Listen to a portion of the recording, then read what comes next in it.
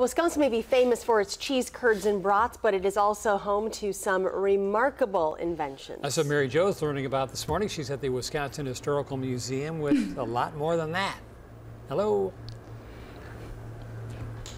Hello, good morning, Rob and Charlotte. There are dozens of Wisconsin original inventions, innovations, and ideas that came out of our state and have really influenced life all across the world. Now, joining us this morning is Jo Kapler here. He's a museum curator at the Historical Museum. So thanks for getting up this morning, Jo. And for starters, tell us about this exhibit. It's been going on since 2011, but it's also coming to an end. That's correct. We're up here on the 4th floor of the Wisconsin Historical Society Museum up on Capitol Square. And on the 4th floor, we have Wisconsin innovations, from the iconic to the unexpected. So it's those ideas, exhibits, inventions that originated in one way or another in the Badger State. Things you probably heard of and things you never would have thought of. And one of the things you might not have ever thought of is surfing. So tell us about this gentleman back here who we have, who you say really changed the world of surfing. Certainly we say that, and we say that because the surf world has said that Tom Blake, originally from Milwaukee, Wisconsin, is essentially a father figure in modern surfing.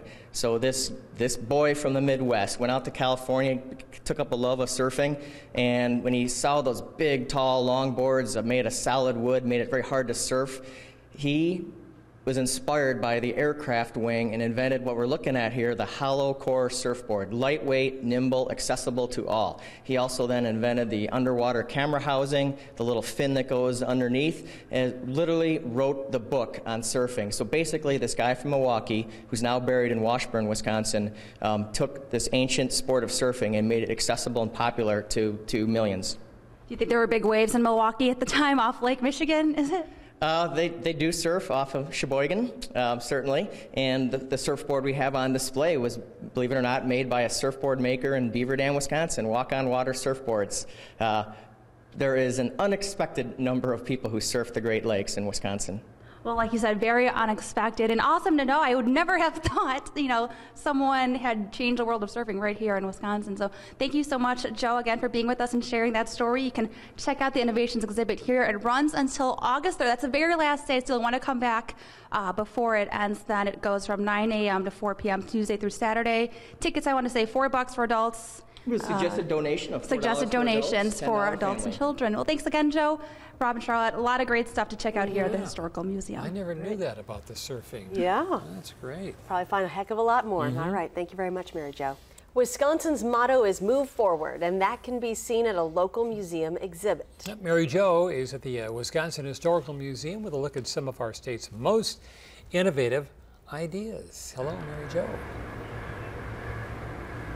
Hello again. As you guys can see, there's a ton of stuff here that you can check out here at the Historical Museum at their Innovations exhibit. We've got the original headphones, we have urban agriculture, and now joining us again is Jo Kapler, the museum curator here. So thanks again for being with us, Jo. And you have so much to show, so we're going to try and hit as much as we can in the next 2 minutes. So certainly, what do we have here starting off? In this corner here, we have some of the more scientific type of inventions. So the big blue silos you see all over the country, really. A.O. Smith, the Harvestor silo with its glass lining, changed the way grain is stored.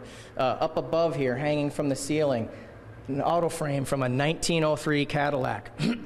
Before Henry Ford could revolutionize industry manufacturing, he needed the suppliers. And a Wisconsin company was one of his major suppliers. Down below it, UW Solution, organ transplant solution that made transplants organs more viable for a longer period of time. Literally life-changing, life-saving innovation here. It's a lot of great stuff, and then some of the other things people at home might recognize themselves, and I don't know who has any of these anymore, it's not the telephone, it's the answering machine. The electronic secretary. Yes, gentleman in Milwaukee invented this. He was upset that he couldn't tap into AT&T owned phone lines and telephones, so he invented his own mechanical workaround. It would pick up mechanically and you would talk into a recording machine. Great. Like the policeman pulling you over, well, the speedometer, right? Something we take for granted every day. Another Wisconsin innovation. That's amazing. I can't believe so much actually came from here. And I do want to mention they also had the typewriter, which came from here. But, you know, in addition to this exhibit, which is ending August 3rd, you guys also have a couple of new things coming up. I know downstairs we're showing the maps. Sure, right? certainly. If you have a chance to come in the next several weeks, we have our Maps and Meanings exhibition on first floor showing cultural illustrations of Wisconsin. And then a special thing in the main floor is about a dozen world-class treasures from our archives map collections. Maps you're not going to see anywhere else. So those are from like the 1500s and way back then, right? Earliest map is from 1513, hand-colored map of the world. A tremendous resource right here in Madison, Wisconsin. Oh, a lot of great things to see here at the Historical Museum. Thank you so much, Joe, again, for being with us this morning. And then the Innovations exhibit does run until August 3rd. That's the very last day you can go to check this out. So again, you'll want to make sure, get that in your schedule before the summer wraps up. It runs Tuesday through Saturday from 9 a.m. to 4 p.m. and it is by donations. Is that right? So again, Rob and Charlotte, a lot of fun stuff to check out here. All right, that's a great museum. You can spend a lot of time at that place. All right, Mary Jo, thank you.